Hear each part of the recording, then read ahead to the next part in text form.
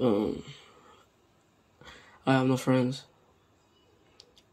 and I never leave my house. You just have to make a choice to just refuse to be involved with things that could get you in trouble. It's easy when you feel upset or depressed about something to want to go to a club and want to drink.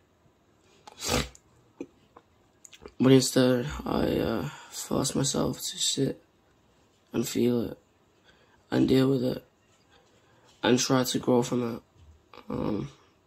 Because I don't want to go down that path. I'm one of the most isolated people in existence right now.